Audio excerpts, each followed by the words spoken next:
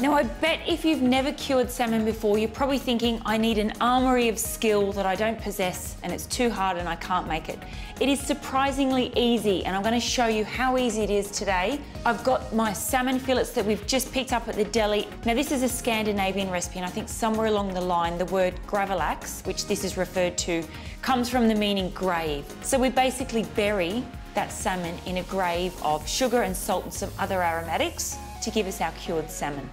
Right, I am going today with beetroot cured salmon.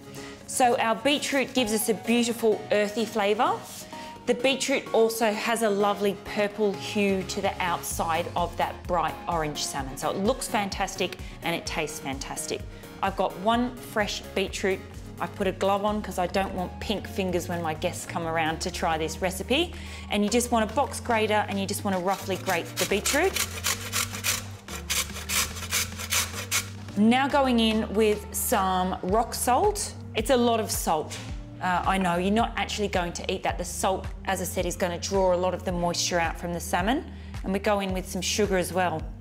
Same thing, I know it's a lot, but we need to get enough to make our grave for that salmon. Right, some aromatics. I have gone with some caraway seeds today, but you could put cumin seeds, any kind of aromatics that you like with salmon. I've also got some dill. Sometimes at home I throw in a little glug of gin or vodka as well into this mixture. So you can do a gin and beetroot cured salmon or a vodka and beetroot cured salmon. So to cure the salmon, no cooking involved. The sugar and the salt is naturally going to cook the salmon. We need a couple of large pieces of cling film and just pop a handful of that beetroot mixture on. Salmon on top of that. Now I like to cure with the salmon still with the skin on one side. This is quite a heavy mixture of sugar and salt, and I don't want it too salty, and that skin just protects some of the salt from going into the flesh of the salmon. Make our little grave of beetroot. All right, that's it. I'm going to take my glove off. No purple fingers. All you want to do now is just wrap up the salmon nice and tight. The salt and the sugar is going to draw some liquid from that beetroot and it'll start leaching out. Right, pop this onto a plate. This needs anywhere from 12 to 24 hours in the fridge. You don't think we're going to wait 12 or 24 hours, do you? I've got one under here we made yesterday. I'm not going to do that whole here's one we prepared earlier.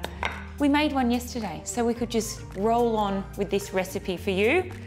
Right, I need to pop the gloves back on again.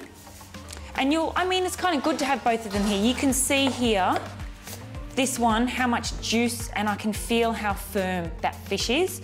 This fish is nice and soft, and that's how we know it's cured. The fish will go firm, which means a lot of the moisture has come out of it. Right, we're gonna unwrap. So you wanna get as much as the curing mixture off the fish as you can.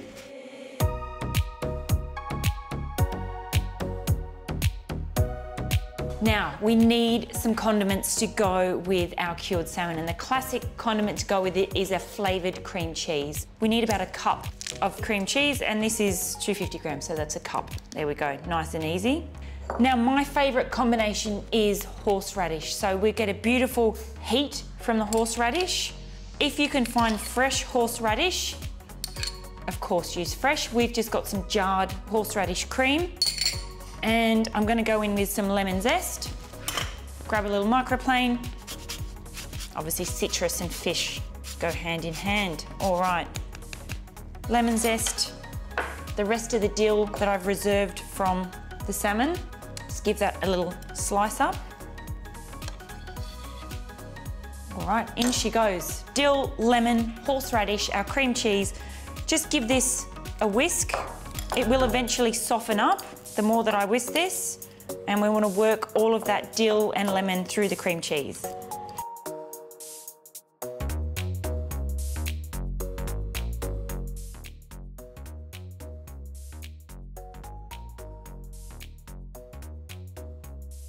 Right, we just need some other condiments to go with this. You could serve this in a salad with potatoes. My favourite way to serve this is on some crunchy croutons. I've got our horseradish cream and I like some refreshing cucumber. So I've got a little peeler here. I'm just gonna peel these into ribbons. All right, that's just into some chilled water. That's gonna keep those cucumber ribbons nice and fresh. Right, got a little serving plate here. This is a fantastic, entertaining dish. So I love to pop this onto a big platter and just let everyone make their own little salmon bite. So just some toasted croutons, handful of our refreshing cucumber ribbons, our beautiful cured salmon. Look at those colours. That's what entertaining is about. You gotta make the food look beautiful as well. I've got a little French onion here, or golden shallot, French shallot, whatever you want to call it. All right, I like to just pop some of these over. This is what I have in my bagels when I go over to New York. Salmon, cream cheese, and always a few little pieces of onion. So that's why it's going on here. All right, pop that down in front of your guests, put it in the middle of the table, get the drinks on ice.